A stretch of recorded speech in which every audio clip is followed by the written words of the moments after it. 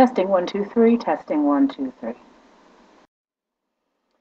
Hey, this is Mollena Williams, and I have a blog called The Perverted Negress, and that's because I am kinky and perverted and as well a brown person, as you can see. Right now, I have no particular outline for what I'm about to say, so I'm kind of winging it here, so forgive me for rambles. Yesterday, I logged on to Facebook because I received an event invitation from another person on Facebook, and I cannot tell you how many times I read the event invitation because I was so stunned at what I was seeing. And I will put a link so that you can take a look and see what I'm talking about below the video or whatever, to the website and or to the video of a comedian, and I use the word loosely and in quotes, who was booked by a gay leather bar in Portland, the Portland Eagle. And the Eagle is a well-known name for gay leather bars across the country. I've been to many Eagles in America in my travels as a leather woman. And the Portland Eagle, I do not believe I have visited myself personally. But when I saw the invitation, I saw that the Portland Eagle had booked an act that was shockingly reprehensible. I was really taken aback. First and foremost, because I had this idea that gay leather folks would be aware of the flagrant bigotry and racism of booking an act that is a white man in quote-unquote drag, wearing blackface. And for those of you who might not be familiar with the term, it is an old tradition whereby white people, or people who identify as white people of European descent, don makeup to make them look like black people and then mock and parody black people. And this is a fashion in terms of entertainment that has been dead for a while because it is derogatory, racist, and insulting. There is, however, someone who keeps this tradition alive. They use the stage name Shirley Q Liquor, and the assumption is that this man has put on makeup of a skin tone not dissimilar to mine, with big sloppy lipstick and big popping eyes with horrible eyeshadow and a big afro wig and a house dress, and stands there doing a whole diatribe in a quote-unquote ghetto accent, for what that's worth. If you're unclear on what I mean by this particular situation, go ahead and watch the video. Now, some of you will say, oh my god, it's too horrible, I can't watch it. You know what? Sit and fucking watch it. Because I've watched it, and I've watched a great deal of his other work over the years, as I have, in my own way, protested his performances. The link I'm going to put below the video is of a show that he did coincidentally on my birthday in 2009. So the year I was turning 41, I guess? No, 40, that would be my 40th birthday. This person was in Guerneville, California, not far from where I was living at the time in San Francisco, in blackface, amusing a bunch of folks who themselves are marginalized in our society, that being homosexuals, gay people, queers, however you want to identify, right? Here's the thing. I somewhat foolishly had this idea that being associated, myself as a bisexual woman, myself as a leather woman, that I had found company and space where I would be respected, where people who understood what it means to be marginalized, what it is to be abused because of who you are, or to run the risk of being rejected by broader society, would respect those differences. And boy, was I wrong. When I was in the midst of understanding the breadth of what was happening yesterday, I started writing to other people of color and other black women specifically. And what was horrifying to me was how many of us just sort of shrugged our shoulders and said, well, that's how it is. And it's horrifying that's how it is. And it's horrifying to me that I, for a day, tempered my rage because I was too worried about being accused of being pointed at as the angry black woman. this stereotype that somehow, because of who we are oversensitive, that we are overreacting, and that we just need to, note the irony, lighten up, and fucking relax because it's a joke. Allow me to clarify this in case you missed it. Blackface is not fucking funny. Alright? It is racist. And once something is racist, if you support it, you are supporting racism. What was horrible about this situation is not just that the ego booked it, it's that people supported it, and then when those of us with a soul and a conscience and a goddamn brain in our head said, hey man, that shit is not okay, hundreds of people felt free to step up and say, what's the big deal? It's just a joke. You're too sensitive. Why don't you relax? It's funny. It's not fucking funny. And then when people were called on their racism, they said, well, that's your opinion. Look up the definition of racism, okay? Mocking someone because of their skin color is part of what belittling someone because of their race means. You don't get to pick and choose how racism is. It's not my fucking opinion that that's racist. It's racist. Period. For fuck's sake. Why am I having to explain this in goddamn 2013, whatever the fuck year it is, okay?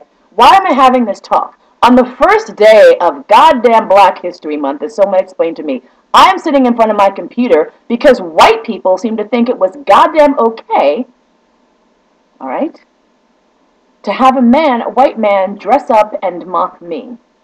Me, my sisters, my aunts, my grandmothers, my mom, all of that. If I step on someone's foot and they say, ow, you stepped on my foot, and I say, well, fuck you, that wasn't that hard. Why don't you just goddamn relax and get your foot from under my foot while I'm conducting my business? That would be seen as rude. And yet, people feel free to tell me, first of all, what is or is not racist, what is or is not acceptable, and how I should react to it. All right? Not only do we have a situation that's racist, it's also incredibly sexist. And there were certainly people who surprised and startled me by explaining to me online, and I mean me as in the larger we, as in other Black women, why we were wrong about our feelings. All right? Let me be clear. When I say I'm not speaking for all Black women, you can sign on or you cannot. But the fact of the matter is, enough people who look like me and enough people who don't look like me are aware that this is some crazy, fucked up shit. And each and every one of you who supported this act and then who puled and moaned about the caving in to political correctness when the act was canceled, and I'm guaranteeing not because they suddenly saw the light about how incredibly rude, unsensitive, and racist they were for booking it in the first goddamn place, but because probably it was too much of a pain in the ass for them to deal with the bitching and moaning from those of us with souls and brains. Okay? So those of you who supported it are equally supporting racism.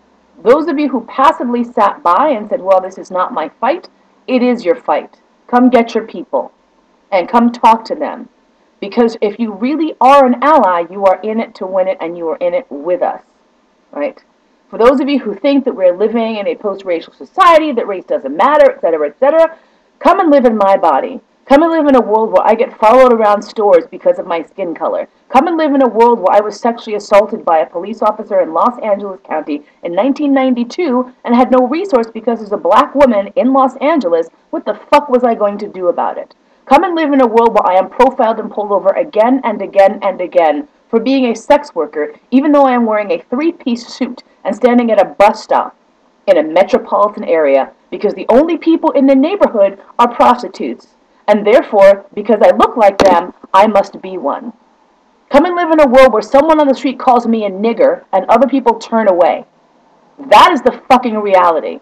Come and live in a world where people feel free to joke about how funny it is that Black people on welfare and have 42 children, and my, what silly wacky names they give them, and oh, we just mean it as a joke. It is not a joke. I will go so far as to say that not only are the people who are supporting this, supporting a racist act, in their hearts, they are well aware that it's not okay. And they just don't give a fuck. So all the screenshots that people took of this discussion with all the names of the people who are flagrantly racist, I hope will live on somewhere in the unconscious. I hope those words will come back to haunt them. I hope that people are aware of what sick and terrible, terrible hearts they hold inside. I don't know what else to say.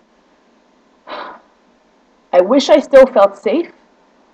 I tend to live sometimes with my head in the sand because otherwise I can't fucking deal with life.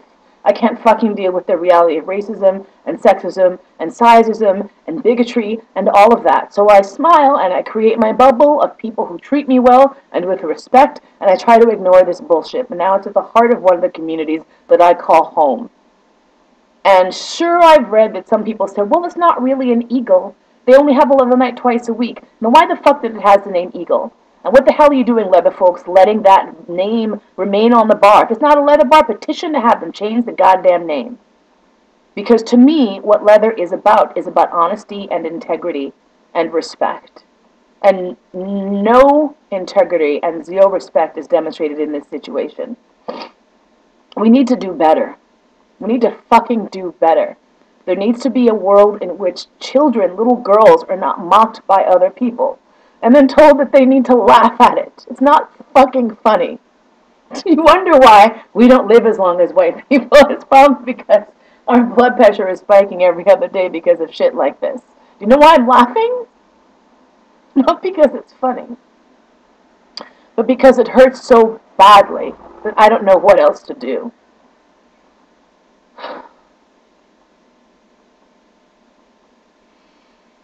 This is the first day of Black History Month. And if anyone has any doubt or question as to why we need to talk about this forever and ever and ever, amen, let that be answered now.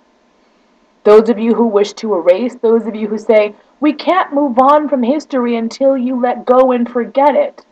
I cannot let go and forget it when it echoes every day. Every day. I slept for about 2 hours last night because of this shit. I'm fucking tired. Probably not making much sense. But please, think about racism. Think about sexism. Think about hatred and ignorance. Think about the fact that people you call friends very well may think that it's hilarious to put on blackface because it's just a joke.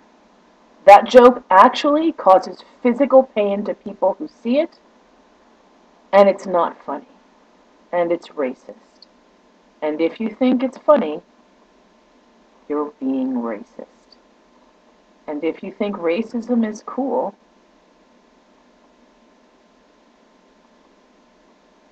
I'll pray for you.